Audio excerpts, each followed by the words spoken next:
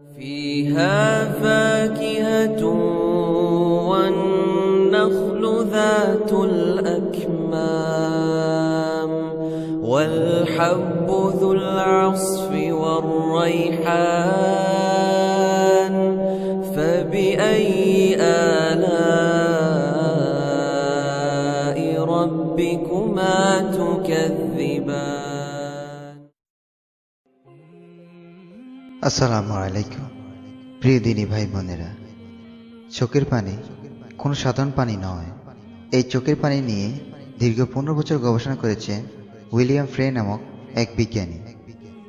গবেষণা শেষে তিনি বলেছেন, চোখের পানি কোনো সাধারণ কিছু নয়। এটি পানি, শ্লেষ্মা, তেল, ইলেকট্রোলাইট এর জটিল মিশ্রণ। এটি ব্যাকটেরিয়া প্রতিরোধী, যা চোখকে ইনফেকশন থেকে রক্ষা করে। এটি কর্নিয়া মসৃণ করে, যা পরিষ্কার দৃষ্টির জন্য অত্যন্ত জরুরি। এটি কর্নিয়াকে যথেষ্ট আর্দ্র রাখে এবং অক্সিজেন সরবরাহ দেয়। এটি চোখের জন্য ওয়াইপার হিসেবে কাজ করে, যা চোখকে ধুলোবালি থেকে পরিষ্কার রাখে।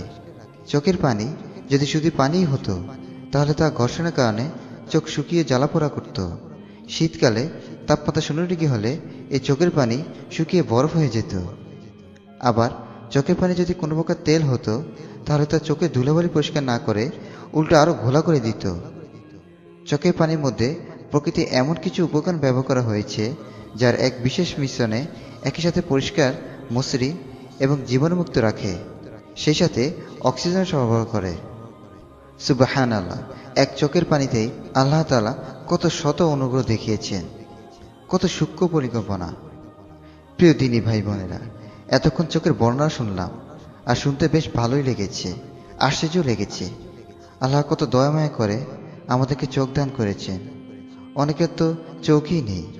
একবার ভাবুন তো, আমরা কি পারছি চোখের হক আদায় করতে? আমরা কি পারছি আল্লাহ তাআলার এই চোখ দিয়ে ভালো কাজ করতে? আমরা কি পারছি নিজের রবের দরবারে এক ফোঁটা পানি ফেলতে? আপনার চোখের পানি জাহান্নামের আগুনকে ঠান্ডা করে ফেলতে পারে। চিন্তা করুন তো, কবে আল্লাহর ভয়ের কান্না করেছিলেন? হাসরের মাঠে যখন আল্লাহ জিজ্ঞাসা করবেন, চোখ দিয়েছিলাম, বলো এই চোখ দিয়ে তুমি কি দেখেছিলে? তখন আপনি আল্লাহর কাছে কি জবাব দিবেন? যারা হারাম ভিডিও দেখছেন, তার কি জবাব দিবেন?